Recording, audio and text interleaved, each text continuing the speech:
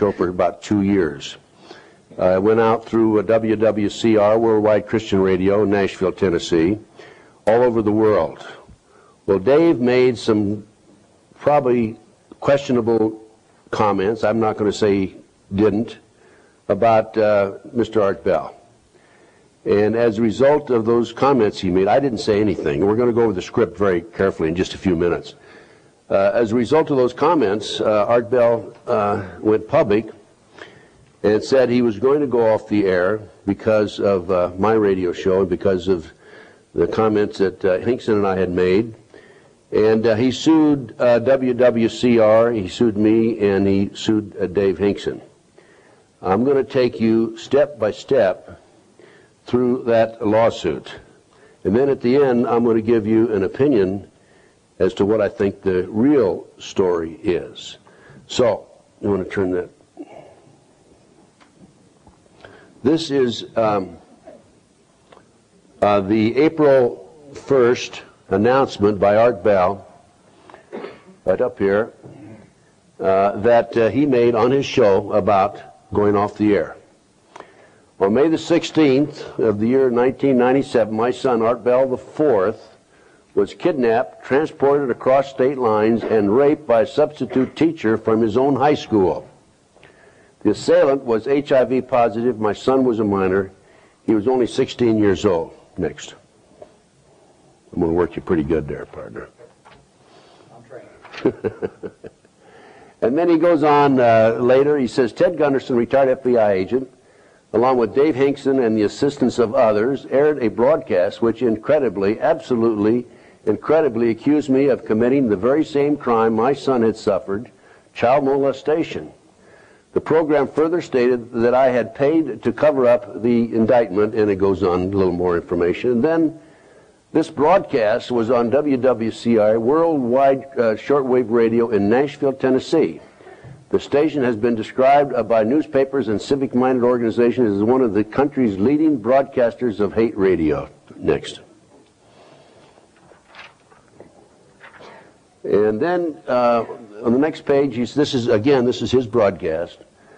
The reality that after suffering the fate of my son's only molestation, I now stand destined to be tainted for life as a child molester has proven simply too much to bear. God knows I have tried. Well, as a result of that, flip it off just a minute. As a result of Art Bell going off the radio, all of a sudden there's all kinds of information coming out on the internet about this terrible fellow, Ted Gunderson. There is a site set up about Hate Ted Gunderson.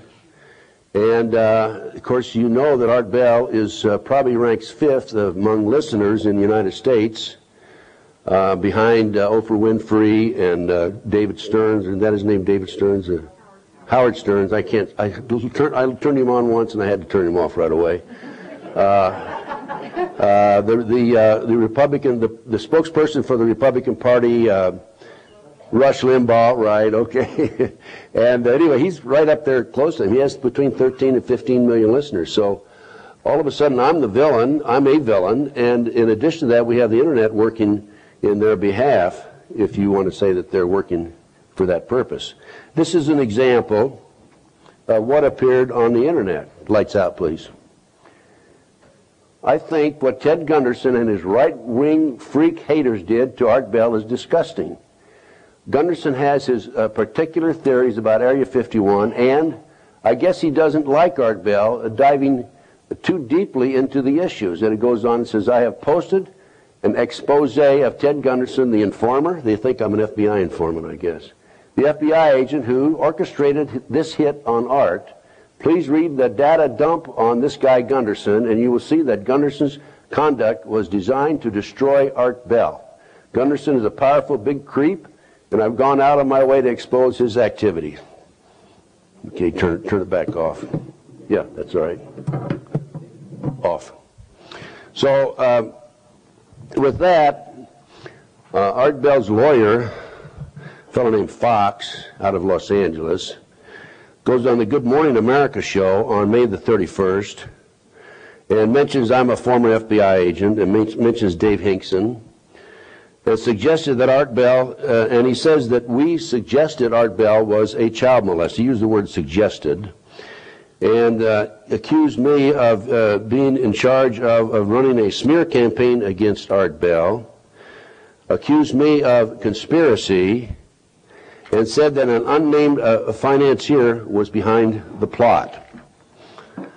In addition to that, over the next several months, Art Bell himself goes on the air, before he went off the air, by the way. He went on, then off, then back on. And on September the 30th, May the 27th, June the 1st, July the 1st, this is 99, 98, August 30th, 99, September 7, 99, September 6, 99, 6 and 7 the same days, April 1, 2000, April 20, 2000, and he makes such comments as Ted Gunderson has accused me of being a child molester. Also, there's a fellow named Ghost Wolf, and he's been a guest on Art Bell's show, and I don't know where Ghost Wolf came from, but we'll get into a little bit about him in just a few minutes. In addition to this, Siegel, the fellow who replaced Art Bell, on his show on April the 28th, accused me of being a person who said that I have information or that I have documentation that Art Bell is a child molester. In addition, Art Bell was on Extra TV on June the 7th, 1999, and so on and so forth.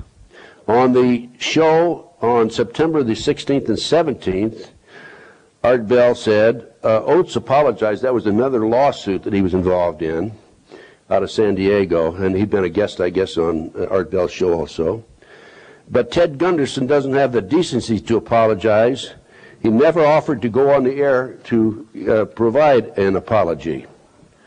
Okay, let's turn it back on. In addition to this, we now have People Magazine in the act. We have Extra TV. We have Good Morning America. And they put out an article next. And here's what they say. Then, in December 1997, rumors began circulating about the talk host himself, Ted Gunderson, a former FBI agent turned small-time radio host. I thought I was pretty good myself. I don't small-time radio host. And Dave Hinkson, a guest on the Gunderson Show on WWCR in Nashville, Tennessee, alleged that Bell had paid hush money to cover up an arrest for child molestation in Nevada's Nye County, a claim unequivocally denied by authorities. Bell has said he received several death threats after the rumored charges against him became public and is suing Gunderson and Hinkson for slander. $60 million, by the way. Okay. I took offense to the Time Magazine article, People Magazine, excuse me, and I wrote a letter, June the 5th, in regards to the article, People Magazine and so forth, entitled so-and-so. The writer alleged that Art Bell paid hush money to cover up an arrest for child molestation. Please refer to the enclosed court transcript Exhibit A of the radio conversation, which is the basis for the lawsuit. As you can see, I did not make this statement. On the other hand, Mr. Bell, prior to going off the air, repeatedly stated on his shows that I accused him of being a child molester. Excuse me. Again, not true. Exhibit A contains the only comments I've ever made about Art Bell. I'm an honest public figure and need to be protected. I have the right to have the truth printed about me. Please print a retraction in the next issue. And turn that off just a minute. I received a letter back, said they wouldn't print a retraction, which is par for the course. And then at this point, I think that what I should do is I should go over the transcript of the radio show. This is the conversation on the radio show. It was 121 seconds long, by the way. After discussion between Ted Gunderson and Dave Hinkson regarding the case of Miss Linda Wiegand, who has accused her ex-husband of in a custody fight of molesting and raping her 2 young boys, the program went to a station break. The following is a transcript of the broadcast after the break. That's me, Ted Gunderson, right?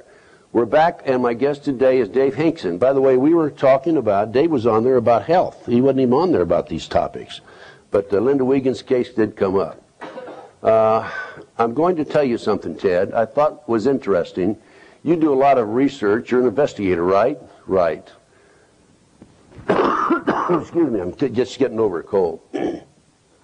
Dave Hinkson, okay, if I saw some paperwork or somebody credible said that they saw some paperwork, but we didn't have copies of it in our hands pertaining to an indictment that had been squashed pursuant to a payola, how would you verify that?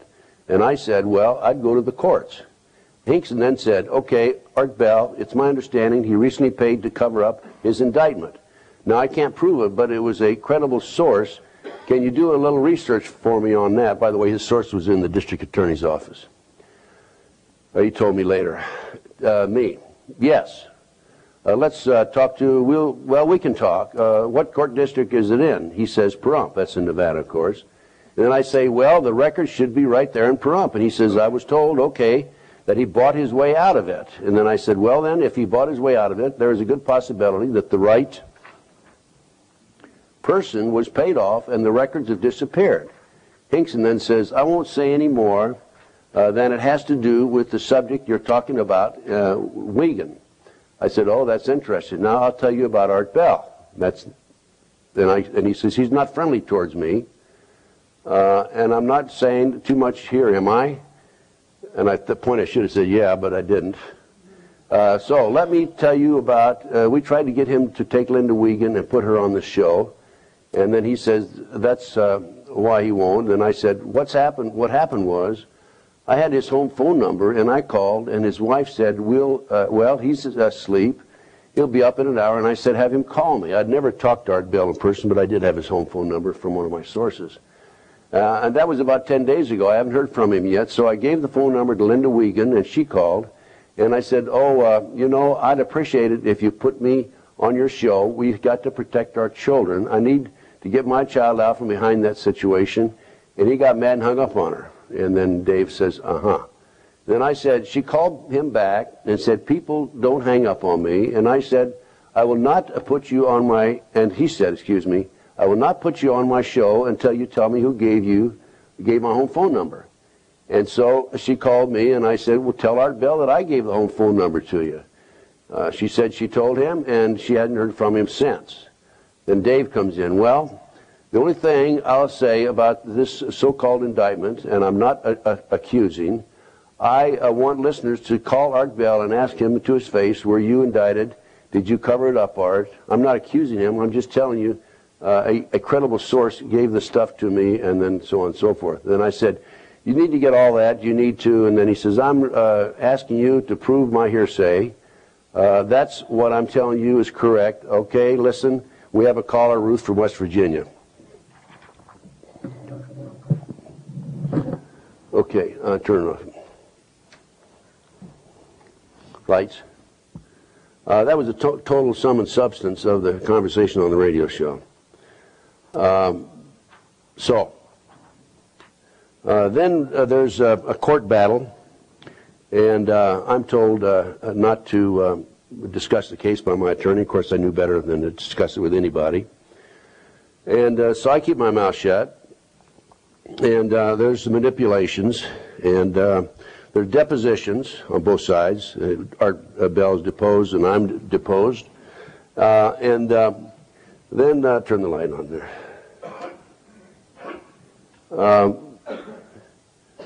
I do my research, of course, and I need to find out about what happened to Art Bell IV.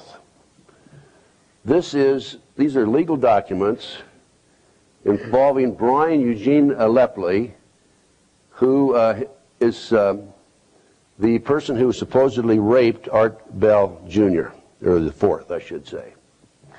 And this is the appeal. By the way, he was tried and convicted and sentenced to life in prison. And the accusations were that he forcibly raped Art Bell IV, had HIV, et cetera, et cetera, et cetera. This is the legal document that reverses that decision. And this is what the court said. We conclude that appellant Brian Eugene Lepley's conviction for sexual assault was must be reversed because the district court allowed the state to argue to the jury that Lepley's victim could not consent to the sexual act unless the victim was aware of Lepley's HIV positive status.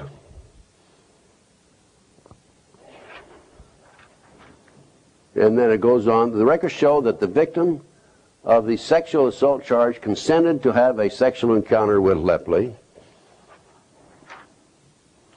In this case, Lepley did not even affirmatively deceive his victim, but merely did not mention his HIV status at all. For these reasons, we conclude that Lepley cannot be convicted of sexual assault merely because he failed to disclose his HIV positive status.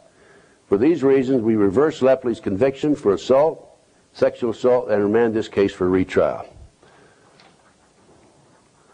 Okay, now just turn it off. So, he wasn't raped, and he wasn't taken against his force to California, as was claimed, and it's one big lie. I'm sorry for Art Bell Sr. and for Art Bell Jr., or the fourth, whatever his Roman numeral is, because nobody likes to do something like this or to even make something like this public. But these are facts that Art Bell put out as fact, and they are not fact. This was sex by consent. And I don't normally go around, you know, spreading this information about anybody, even Art Bell the fourth or Art Bell Sr., but this is what happened on the case, and I think, you know, you should be aware of the truth. So then my attorneys, fortunately, folks, I had insurance, liability insurance. Otherwise, I don't know what I would have done, because I live on a shoestring. Every dime I make goes into the issues that we're discussing here today, not the Art Bell lawsuit, but these other issues, the contrails, the chemtrails, whatever you want to call them, and trying to expose the corruption in our government. I work on numerous cases. I have for the last 22 years, ever since I retired in 1979, pro bono. People can't afford my fee. If they can afford, I charge them. If they can't, I still help them as best I can. But fortunately, I did have life insurance. I mean, not life, but liability insurance. So, and fortunately, we picked a very good attorney in Nashville, Tennessee. The court case was tried in Nashville. The papers were filed in Nashville because that's where WWCR is located.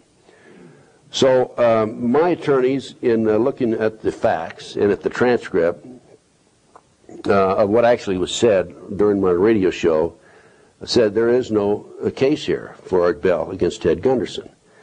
So they filed for a summary judgment. Now, I'm sure most of you know what a summary judgment is, but in case you don't, here's what a summary judgment is. My attorneys go in, file papers, say there's no justification for this lawsuit. We want the charges dismissed, and then they have oral arguments. And this is what happened. And I was very comfortable with the fact, and in my opinion, I didn't think there'd be any problem getting these charges dismissed. However, 2 days before the oral arguments, the opposing side submits an affidavit from one Kurt Billings. I don't know if you know Kurt Billings or not. I had only met him one time. That was in November of last November, to be November of 1999. At that time, Bryce Taylor, whose daughter is Kelly Ford, and actually Bryce wrote a couple of books about Thanks for the Memory of Mind Control Victim. Bryce Taylor is working with her daughter, trying to straighten her out. She had her out of the institution, was working with me. I was trying to help her. They were in L.A. They had some security problems there, and Bryce called me and said, "Ted, we need your help." I drove to L.A., and then I drove them up to Las Vegas, where I live right now. Sue, or Bryce Taylor, whatever you want to call her, Sue Ford is her real name. I rented a house, and I put special locks on the house and so on and so forth, and I slept on the couch for 2 months in front of the door. And because of the problems that Sue was having with Kelly, she was looking for a deprogrammer. Sue and Kelly are both MK Ultra mind control sex slave victims.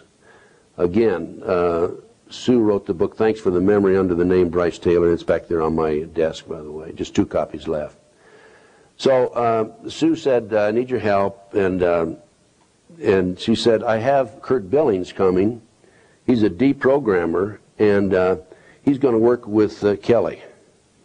So, as a matter of fact, this is around Thanksgiving, and I fixed a nice Thanksgiving meal. I enjoy cooking, by the way. It gets my mind off of all this. And Kurt Billings rolled in, and the first thing that Sue said to Kurt was, you know, I know you're good at computers, and my computer has a problem on it. Would you take a look at it? Well, he sat down for an hour and a half and messed with the computer. We found out later he erased all her programs. Then he's in and out for about a day or two, and we go out in the backyard, Sue and Kurt Billings and his wife, and he asked me, what about the Art Bell lawsuit? And I said, as I said to Dean, I cannot discuss the case. It's in litigation. That's all I said. Now, I'm going to come forward to the summary judgment, oral arguments, right? 2 days before the oral argument, summary judgment, in comes an affidavit from Kurt Billings. Okay, flip her on. And this is what Mr. Billings says. In December 1999, I was in Las Vegas to attend a convention. About a week before the convention, I was at the home of Sue Ford. Also present were my wife, Leanne Billings, and Ted Gunderson. When Art Bell's name was brought up, Mr. Gunderson said Art Bell is a child molester and that he raped his own son.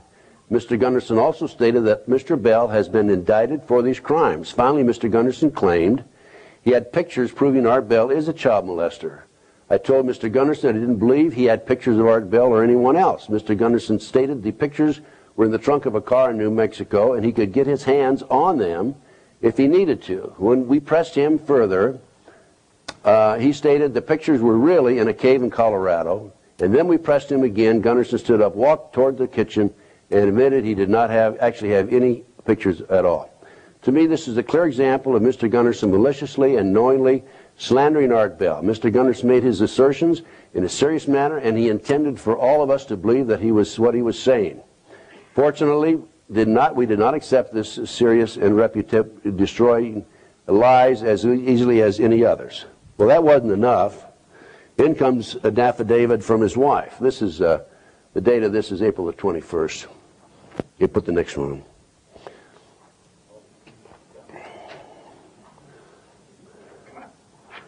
So then we get an affidavit at the same time, 2 days before oral arguments, from his wife, Leanne Billings. I'm 18 years old, etc., etc. In December 99, my husband, Kurt Billings, and I were at the home of Sue Ford in Nevada. Ted Gunderson was at Mrs. Ford's home. When Art Bell's name was brought up, Mr. Gunderson said Art Bell had been indicted for raping his own son. Mr. Gunderson also claimed he had pictures proving Art Bell had molested children. We told Mr. Gunderson straight out we did not believe him. Gunderson then said these pictures were in the trunk of a car in New Mexico. When we questioned his outrageous allegations, he stated the picture really in a cave in Colorado. We then pressed him again. Mr. Gunderson finally admitted he did not have any pictures. Well, that isn't enough. Again, that's April 21st. Okay, cut the light. Yeah. I got this guy working real good here. I'll put him to work for you, Dean. So, that isn't good enough, right? The day before the oral arguments on summary judgment, in comes an affidavit from a fellow named Ghostwolf. Okay, let's turn around. 18 years old, etc., etc., etc. See, Robert Ghostwolf. I understand he's actually from New York or New Jersey someplace. That's an Indian name he gave himself. In late 1997, I was delivering a series of seminars in Las Vegas. One of these seminars was hosted by radio disc jockey C.C. Walden. Mrs. Walden gave me a business card that read Ted L. Gunderson and Associates. It told me that Ted Gunderson wanted to speak with me about appearing on his radio show. I have attached Mr. Gunderson's card to this affidavit. By the way, I passed my card out to anybody. It's on my table back there, so that's no big deal. Shortly thereafter, I called Mr. Gunderson. He asked me to be a guest on his show, which is not true. I've never asked him to be a guest on the show, which he said is broadcast in numerous states and originates out of Tennessee. Mr. Gunderson then said that I ought not to be on Art Bell's show. I asked him why not. And by the way, he's been a regular ghost. He's been a regular... he might be a ghost, right? He's been a regular participant on Art Bell's show on numerous occasions, I understand. I asked him why not. His response was along the following lines. He's not an effing American, okay, and I'm going to take this SOB down. I asked Mr. Gunderson what he meant by his response, quote, I'm going to take him off the air, end quote. And this, by the way, this is important because this date is February 1997, and my radio talk show was December the 9th, 1997. So this was roughly 10 months prior to my radio talk show. Okay, turn the lights. Now, I'm sure you get the significance of this. Okay, it's very obvious that they're trying to paint a picture of me conspiring to bring Art Bell down and off the air, which is not true. As a matter of fact, when I had my radio talk show, one of my callers years ago, and this has been back in 96 and 97, asked me the question, what do you think of Art Bell? And I said, well, I think he puts out some good information. I don't know that much about Area 51 or about the UFOs and ETs and all that, but I said, you know, he serves a cause. I actually can dig that conversation up. I've never said an unkind word about Mr. Art Bell. Never. Okay. Okay, so this is the Ghost Wolves again. This is the 24th. Note there, okay. And then we have Art Bell, the plaintiff, and cut the light just a minute. I got a little ahead of myself. So then, of course, we lost the summary judgment. The judge said, I'm very suspicious of these three affidavits, but in view of the fact that they are here, they're a matter of court record, I cannot ignore them, and we have to continue with the case. So I lost that round. Then my insurance company and WWCR and Art Bell's lawyers and Art Bell all got together and decided they were going to have a mediation period. And they mediated, and my attorney calls me, and he says, here's what they've offered. They want money, of course, and they want an apology from you, and they want you to sign a confidentiality agreement that you will not discuss the case, and so on and so on. And I told him, I said, look, I'm not signing anything. As far as I'm concerned, this is blackmail, and I don't care what my insurance company does, what Art Bell does, what Art Bell's attorneys do, what WWCR does. I'm not going to be a victim of blackmail. And that's just exactly what it was, in my opinion. So they all mediated, and they reached a conclusion, and they reached some sort of a settlement. Again, confidential settlement. I don't have any idea how much money was involved, but I do know there was some money involved. And then the next document we're going to look at is the dismissal of the complaint, amended order of dismissal, and it goes on and says lawsuits dismissed with prejudice, and so on and so forth. Next. And then Mr. Art Bell, on October the 20th, 2000, put out his statement, official statement. On December the 9th, 1990, this is the result of the mediation, by the way. 1997, Ted Gunderson broadcast a radio transmitted show transmitted by WWCR, in which a guest by the name of Dave Hinkson made certain statements that may have left the listening audience with the belief that former late night radio host Art Bell had been charged with child molestation. On October 15, 1998, Mr. Bell filed a defamation suit in the Circuit Court for Davidson County against Tennessee, Gunderson, Hinkson, and the radio station, and so on and so forth. Mr. Gunderson and the ownership of WWCR have apologized to Mr. Bell and his family for the statements made by Mr. Hinkson. Sadly, in point of view, it was Mr. Bell's son who was victimized by a high school teacher who is now serving a jail sentence for his crimes. Upon receipt of this apology and previous retraction, Mr. Bell agreed to a confidential settlement releasing Mr. Gunderson and the radio station. Mr. Bell looks forward to putting this matter behind him and moving on with his life.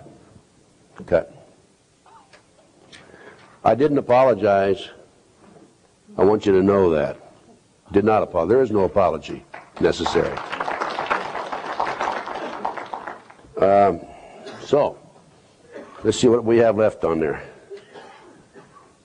Oh, yes.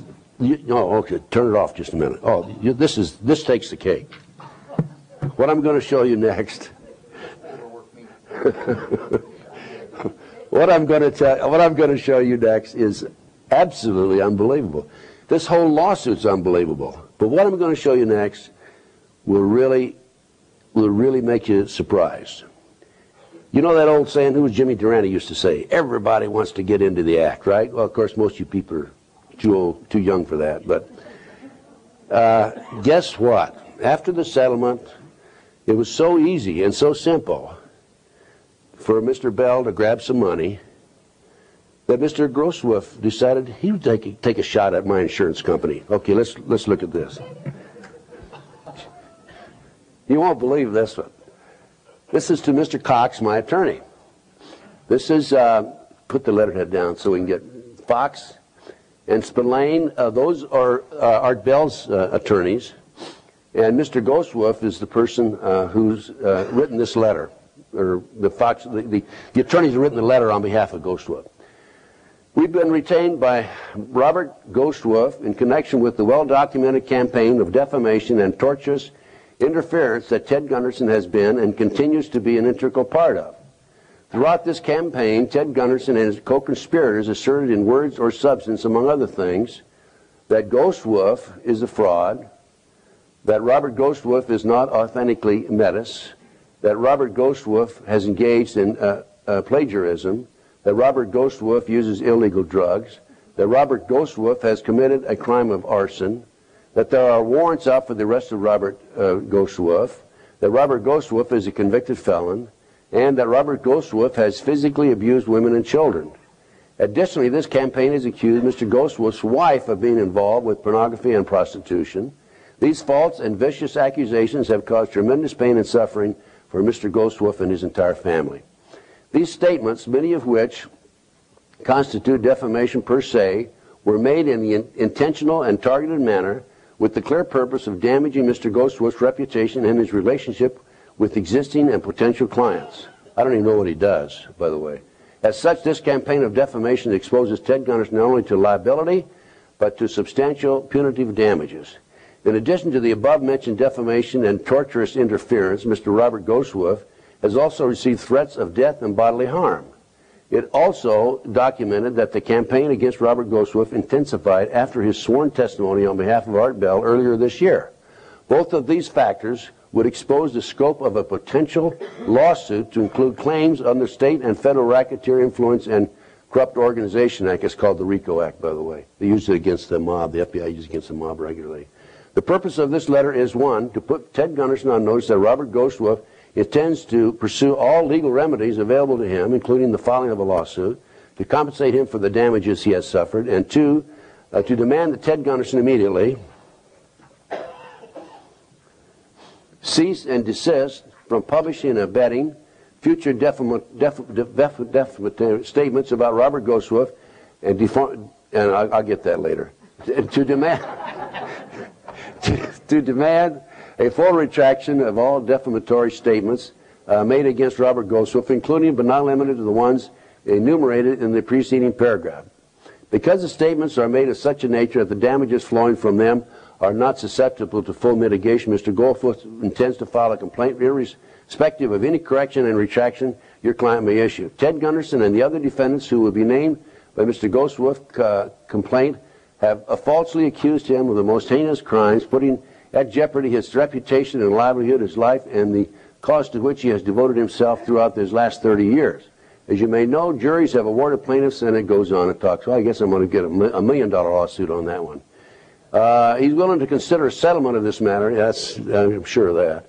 At this stage early, only if there is immediate and permanent cessation of further defamatory activities, along with meaningful corrections and retractions, and so on and so forth. If Mr. Gunderson is willing to discuss settlement of these terms, Mr. Grosswolf will agree to forego filing a complaint, and so on and so forth. If you do not represent Mr. Gunderson in this matter, please forward the letter to the appropriate person. Nothing set forth herein is intended to waive any rights, and so on and so forth. Give me the date of that letter, will you? Originally. It's October 24 last year. Okay. So Mr. Goldsworth swiftly files another letter, and hoping to get something from my insurance company, I'm sure. Let me just say this right here now, because I'm sure that somehow my lecture today will be put in the hands of Art Bell and also Mr. Goldsworth. I've never accused Mr. Goldsworth of any of those things. I don't even know who the man is. I wouldn't know him if he's sitting in the audience, and for all I know, he might be in the third or fourth row here right now. And I don't remember ever speaking to the man. But those are the facts of what happened in the Ted Gunderson Art Bell lawsuit. Now, why? Why? Does anybody want to venture forth why? Yes. Okay, you go over to the mic over there. We're going to get a professional opinion here, because I know this one.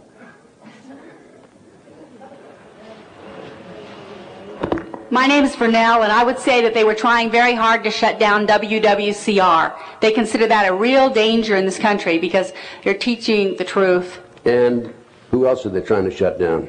Probably you. Absolutely. I don't think there's any question about it. I must be doing something right, because I have never been attacked like that before.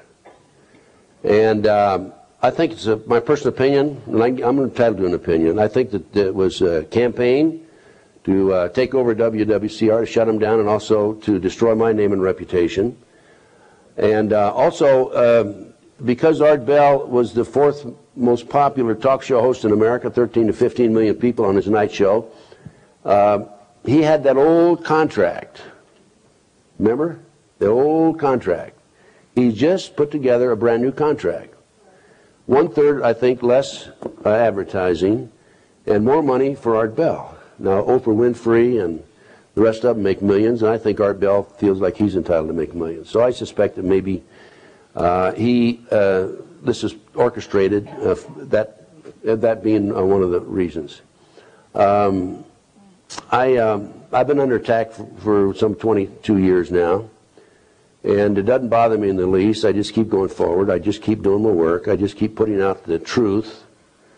And I challenge anybody to come up with any documentation that is derogatory in nature that they could use against me. When I was in the FBI 27.5 years, one of the campaigns I was involved in was to investigate the Black Panther Party in New Haven, Connecticut. And I have to admit, as a leader of my squad and number 2 man in the state at that time, that I was the instigator and the brains behind moving against the Panthers in the state. And we did a lot of they call COINTELPRO. COINTELPRO is disinformation. And as you recall, Congress was very critical of the FBI for years because of the disinformation program that they put out. It is effective, and it was effective in eliminating the Black Panthers and reducing them to an ineffective organization itself. Of course, many of them ended up in jail because of the murder of a young black, Alex Rackley, who was a New York police informant. They brought him up to New Haven, put him spread eagle on a bed for a day and a half, tortured him, and then took him out and shot him. But that was probably the one thing in the elimination of the Panther Party, that the biggest mistake they made, because we were all over them, the FBI and the New Haven Police Department, and we raised all kinds of cane over that. And there was a trial, and 3 of them were convicted, the 3 that shot him. Bobby Seale was tried, he was acquitted. The 3 that shot Alex Rackley, one of them said that Bobby Seale had given the orders, and so on and so forth. That's another case. But I mentioned this case because again, I was active in the disinformation program. I know how the disinformation program works. And it's kind of amusing in a way that when I get out of the FBI in 1979, and at that time I was in charge of Southern California, had over 700 personnel under my command, a $22.5 million budget, started my own investigative firm, and my first major case was the Jeffrey R. McDonald case. He's a former Green Beret doctor, convicted of murdering his wife and 2 children at Fort Bragg, 1970, February 17th, 1970. And he had been tried and convicted in August of 1979, Some of his doctor friends came to me and asked if I would investigate the case. He's innocent. I went and talked to Dr. McDonald, and I told him, if you're innocent, fine. If you're guilty, I will not continue the investigation. I'm still working the case, by the way. The man is absolutely innocent. One of the first things you do in a case of this magnitude, or any case, you have to know the facts. You have to know all the details. So I reviewed all the court records. I reviewed all the transcripts, all the testimony. It took days to read everything of significance. You couldn't read all of them because there were thousands and thousands, or 100,000 pages, as a matter of fact, plus. And I learned that evidence was lost, stolen, destroyed, altered. 2 FBI agents lied on the witness stand under oath. And being a Boy Scout type in the Bureau, I was apple pie mother's, Chevrolet and baseball and all that sort of thing. That was my attitude and my demeanor in the FBI. At one time, they were a great outfit. They were a very effective investigative organization. It's changed. Anyway, because of this, I couldn't believe it. And so I went forth, and long story short, I developed 19 new witnesses, including a signed confession from, if you know the case, the girl in the floppy white hat, Helena Stokely. Helena said that Dr. McDonald did not commit the crimes. They were committed by her satanic cult group. And she gave me all details about who was in the house that night and what each person did. And then we had a second session. We went back to North Carolina, and she showed us where the cars were and how she entered the door and all that sort of thing, which you have to do. And everything was recorded. Everything was on audio tape. And in one occasion, I put her on videotape. I called 60 Minutes. I said, I got a scoop for you. Come on down. Come on down. And a TV show, isn't that when they say, come on down? I said, come on down to South Carolina. We were in South Carolina at that time. And 60 Minutes sent Joe Werschbaugh down, and we did a taped interview for 60 Minutes that was never aired, by the way. Confession by Helena. But long story short, I went public with this information. Radio talk shows, TV shows. And I said, this man is innocent. And this girl, Helena Stokely, I have a confession from her. Her satanic cult group committed these crimes. I receive hundreds of phone calls after that, over the next several months. People from all over the United States, Florida, Washington, Minnesota, Wisconsin, Texas, New England, telling me about satanic cults. And all these people that were calling me were giving me the same basic story. They told me about the ceremonies involved. Some of them actually came and talked to me and visited with me. Some of them gave me statements. Some of them wrote to me. And all these people told the same basic story. And I said, what's going on here? From that point on, and then of course I began to be critical of the government.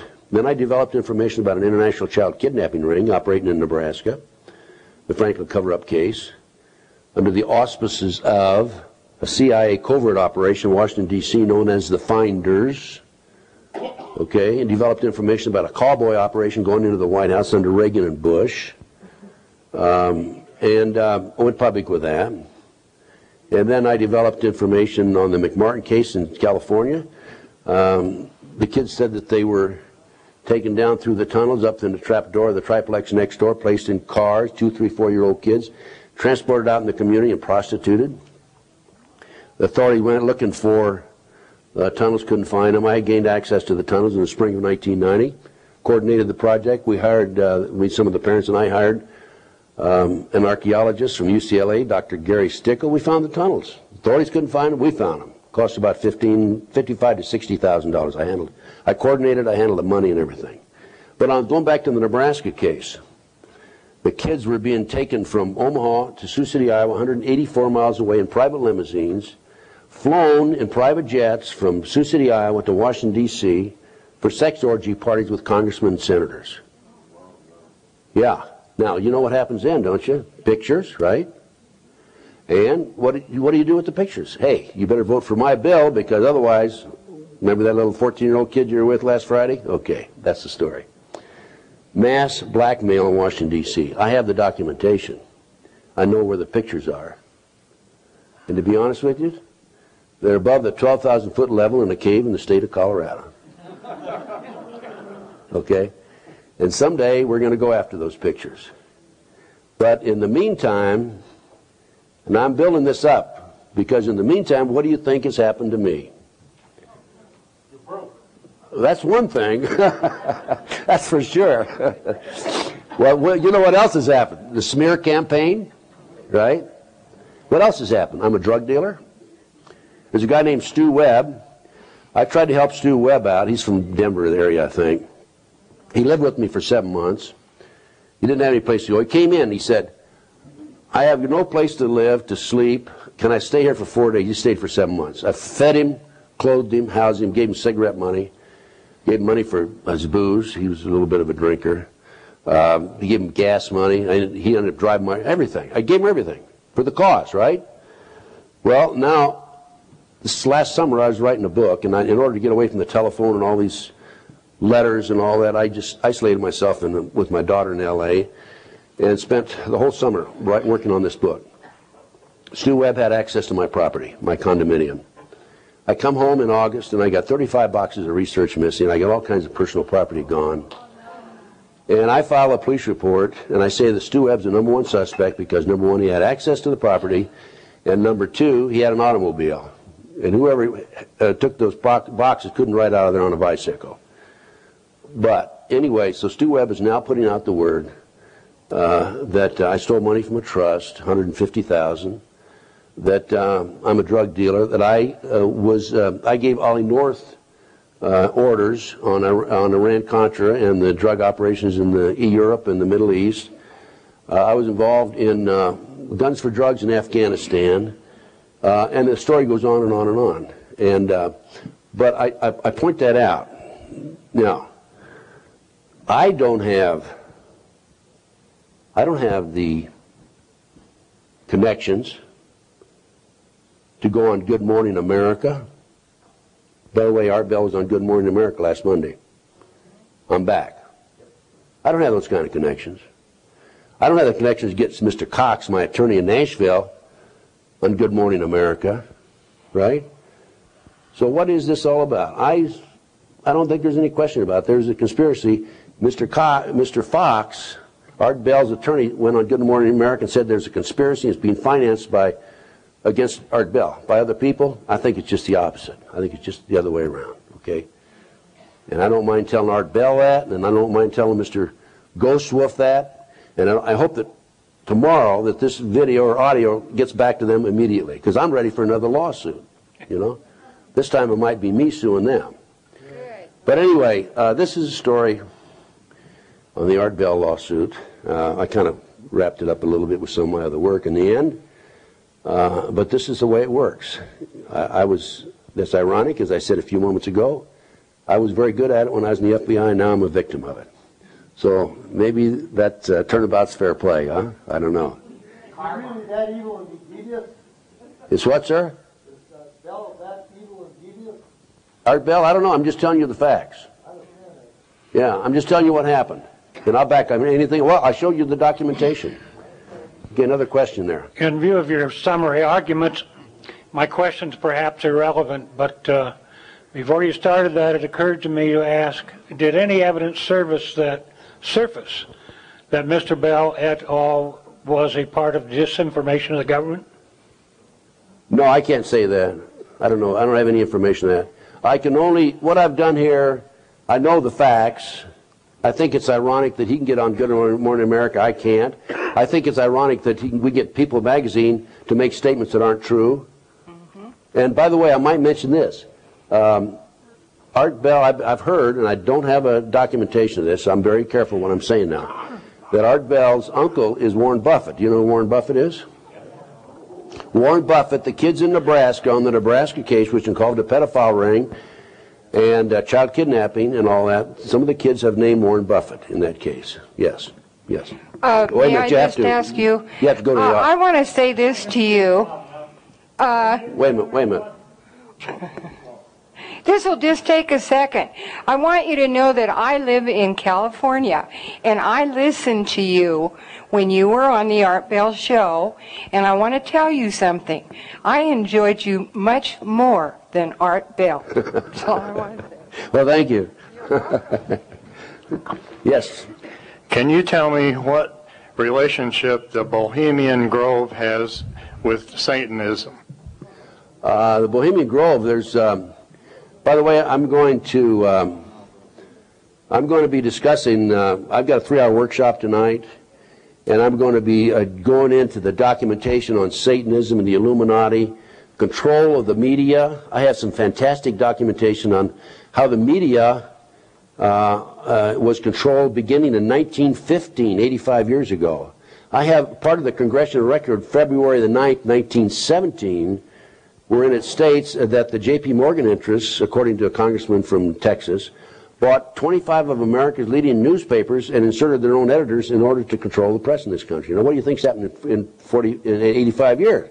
We have Dan, what's his name, and the rest of them on controlling TV and radio. Yes. You'll have to go over there to the mic. I'm sorry. And while you're walking over there, answer his question. The Bohemian Grove is a meeting place for some of these high-level Illuminati members, Bilderbergs and others, Council on Foreign Relations, Trilateral Commission, and I'll go into all of this tonight in my workshop.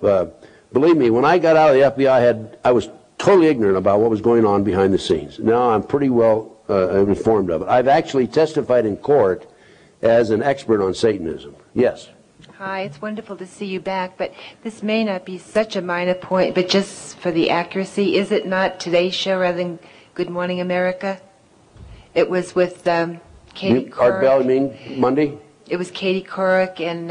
Oh, was it? Okay, well, the one, he was, his lawyer was on Good Morning America. That was Channel 13. His Good Day Show is that, what channel is that? What 5, NBC. NBC, okay. Well, he's got more clout than I thought he did.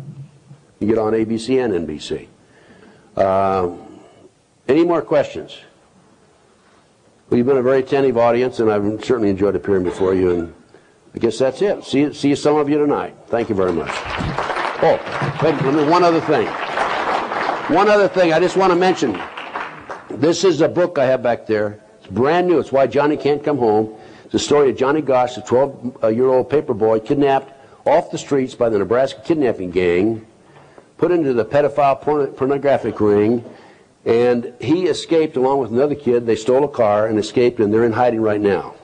This book is phenomenal, and I highly recommend it. If you're into this and you want to know about it, this book will tell you a lot. Thank you very much. What happened?